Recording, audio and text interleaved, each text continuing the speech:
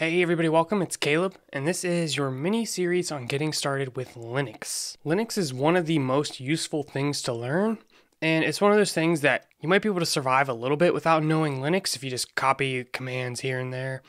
But the more you study software development and computers, the more you realize doing a systematic study of Linux and the different tools of Linux, the better off you're going to be. I currently run 2 Linux systems at my house, and also some web servers that run Linux as well. Also, I choose to develop on Mac, which is a Unix operating system. So this video, the purpose of it is going to be to get started with a Linux environment, somewhere where you can type different commands. So if you're on Mac, you're lucky, you don't really have to do a whole lot. So you just open up the terminal, and you know yours probably isn't gonna look as freaking cool as mine, but make that full screen, and there you go. You are ready to type commands. You can say something like pwd, and that will give you your path. Now, this is going to be slightly different on Mac than it's going to be on a Linux distribution such as Ubuntu, but a lot of the commands are going to be exactly the same.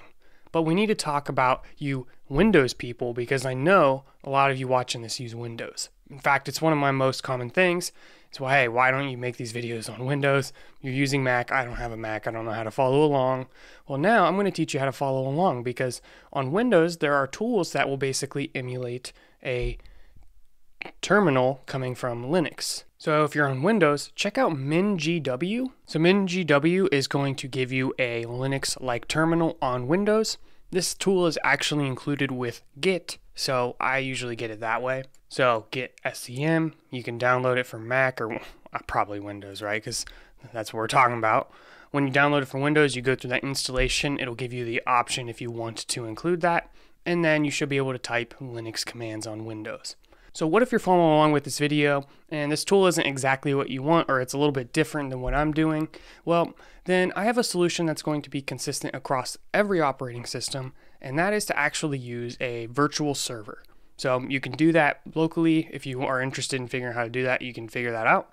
But I'm going to show you how to do it online. I'm going to be doing this with Hostinger, which is the sponsor of this mini series. So thank you, Hostinger, for supporting this channel and giving me a virtual private server to play around with. So Hostinger, you can use it for shared hosting if you have a website you want to host, or if you want to take things a little bit more seriously and get a virtual private server or a dedicated server, you can do that with Hostinger. So under hosting, you can go to virtual private server, and you can start now with a 30-day money-back guarantee, and it's fairly affordable. You can get cheap VPS for $3.95 only. So scrolling down to VPS 1, that's pretty cheap, $4 a month, and you can get a Linux environment that you can follow along with this video and all other Linux videos out there. So as you go through this setup process, we're going to fill out this information, and then you have an option to choose your operating system. And these are all Linux or Unix variations. If you have a preference, you can choose one. I've always used Ubuntu. That was the first one that I was ever introduced to, and it's the one I've become most familiar with. It's probably the most popular as well. So let's go ahead with Ubuntu 20, and then we will just hit setup. All right, it's that easy. Continue to the control panel. Now from this point, we want to connect to the server through SSH. This is what we're going to do. We're going to take SSH root at this IP address, and we're going to paste this in the terminal. So if you're on Windows, you can use the command prompt. So hit enter. Are you sure you want to continue connecting? Yes. And then type in the password you just set. I typed in my password and it's stalling here. We might need to wait for this to be complete. All right, I'm just gonna quit out of this and try again. So we're going to connect to this through SSH. Paste that here. And now it is connected. And now at this point, you should be able to say something like pwd and get something. You should get /root. All right, and there you go. You now have Linux set up, and you should be able to go in here and follow all of the Linux commands and tutorials.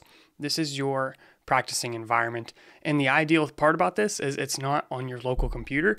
So if you screw something up, you don't really lose anything. You can just start over. So yeah, just keep that in mind. If you're doing it on your local machine, try not to delete everything and change all the permissions and screw everything up.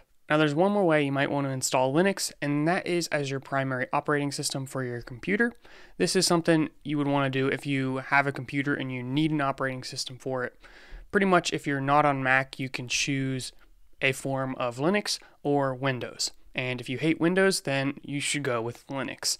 So if you want to do this, you need to download an image file of whatever Linux operating system you're working with. Now, we haven't really talked a whole lot about all the different versions of Linux, but again, Ubuntu is a good start, and all the other ones are going to be fairly similar. So if you go to ubuntu.com, go away. See, those are annoying because it's like now everyone has to say they're sharing cookies to track everything you do, but you have to go to like the hidden settings to turn them off. Anyways, go to downloads and then the Ubuntu Desktop or Ubuntu Server.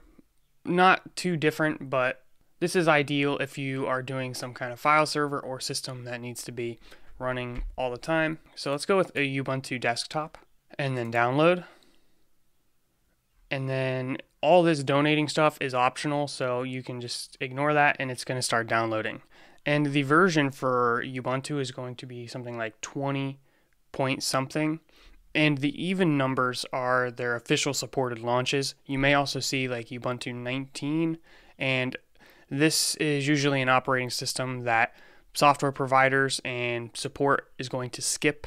So you should download an even number for Ubuntu. Now to install this, you can go to this download dropdown or just search on the interwebs.